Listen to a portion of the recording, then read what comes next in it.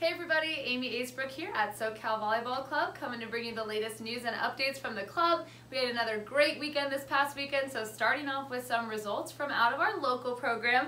Shout out to 12 Angel for going 3-0 and taking first place. Also to 12 Chloe for going 2-1. High school Sydney went 3-0 and high school Tyler went 2-1. So congratulations you guys with your very first tournament, doing great. Can't wait to see how you do on your next one. On the travel side, we had 14s and 15s. On Saturday, we had 14 Aimee going 3-0 and qualifying into Division 1. Great job, you guys.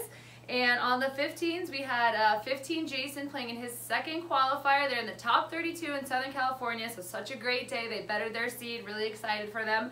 And also a huge shout out to 15 Allie for going 3-0 on the day. We got to be there for that one and they looked awesome, finishing up their very last match in 3. So really exciting day for them. Great job.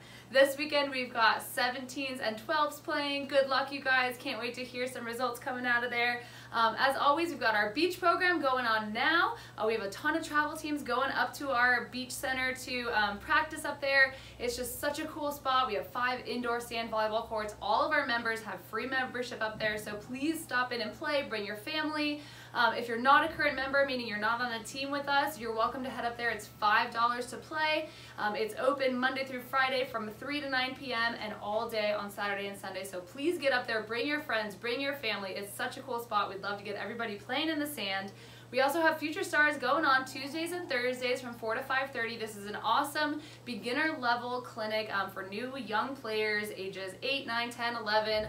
Super fun and just a great way to develop a love of the sport and then get you on into one of our team programs. We are excited. We've got team photos coming up next week. This is for all of our travel teams and all of our local teams. Those schedules will be going into your group meet in the next couple of days here, so be on the lookout for that. Everybody's going to get their picture taken, and we're really excited to be able to share those photos with you. And as always, stop by the store because every week we have brand new, super cute stuff, so make sure all of our parents and fans and grandparents and everybody have the coolest gear to wear at tournament day. That's it for now. We'll see you in the gym.